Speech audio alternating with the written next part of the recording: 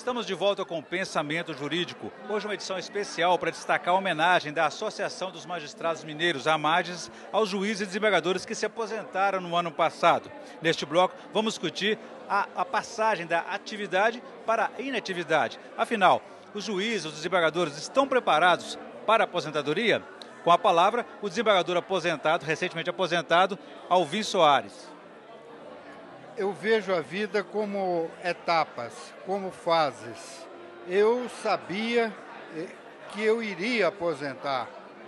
Eu não esperava que eu fosse ficar sempre na magistratura. Eu sabia que ia chegar este momento e, na verdade, eu me senti perfeitamente adaptado a novas fases, que é a aposentadoria. Apesar dos 40 anos, né? Apesar de praticamente estava prestes a completar 40 anos de magistratura. Agora, também a aposentadoria não é sinônimo de inatividade. Eu não sei ainda exatamente para que ângulo ou para que carreira que eu vou optar. Eu tenho convites para trabalhar em escritórios de advocacia, não só daqui de Belo Horizonte, como de várias outras cidades. Graças a Deus, o meu relacionamento com a classe de advogados é muito bom, mas eu não estou voltado para, a princípio, uma atividade jurídica. Eu estou pensando, talvez, em outra atividade um pouco distanciada da parte jurídica, porque na parte jurídica eu acho que eu já dei a minha contribuição.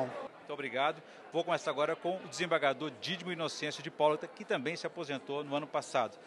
Doutor Dídimo, depois aí de 26 anos, 27 anos de magistratura e outros 20 também como advogado, nessa carreira jurídica que parece ser uma cachaça, o senhor deve ter visto de tudo no Judiciário.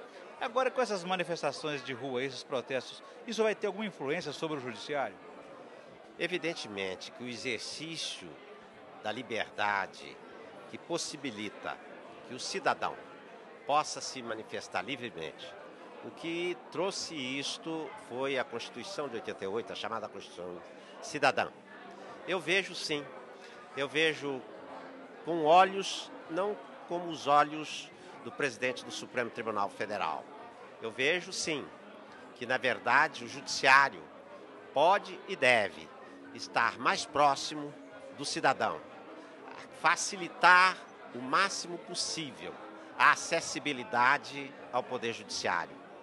Acredito mesmo que as manifestações de rua, entre outras coisas, já propiciou dentro do Judiciário uma decisão inédita pós-Constituição de 88, que foi a decretação da prisão de um deputado federal em pleno exercício do cargo, uma vez que fora condenado com trânsito em julgado.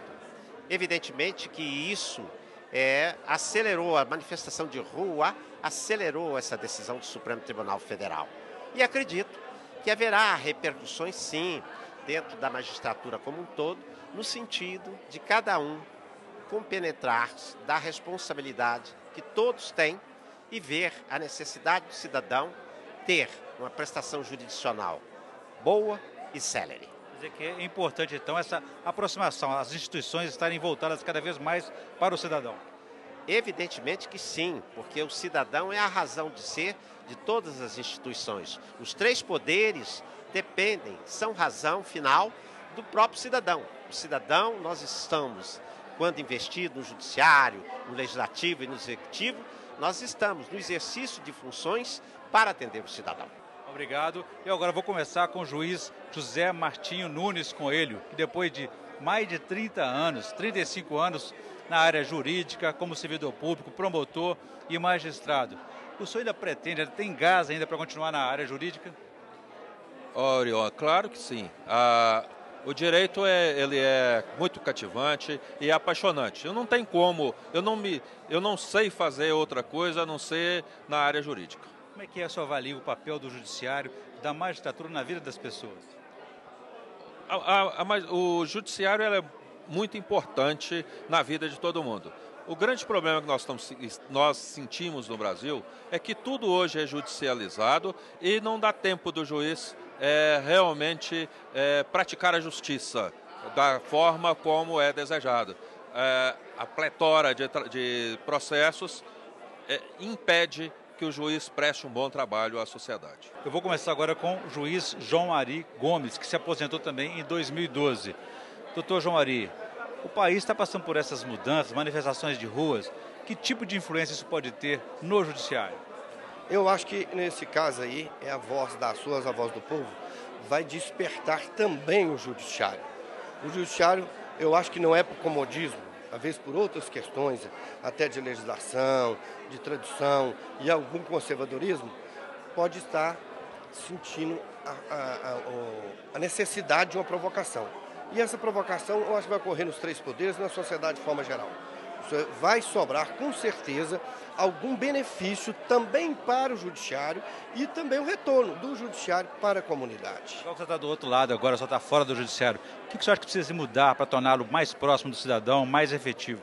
Eu acho que o judiciário tem que modernizar. A gente vê hoje a modernização de todos os setores da comunidade e inclusive do executivo. Nós precisamos, com a legislação e com os meios tecnológicos e de inteligência que existe hoje, avançar no judiciário para uma modernização maior. Nós temos que atender esse clamor principal contra o judiciário, que é a morosidade. Nós temos que acelerar. Para isso, nós temos que buscar os meios e atendendo esse chamamento da comunidade para que o judiciário possa acelerar e trilhar no caminho que a sociedade espera.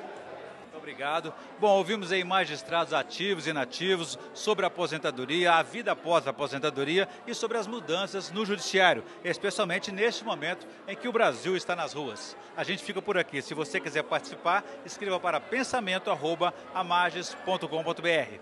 pensamento@amagis.com.br. Obrigado e até a próxima.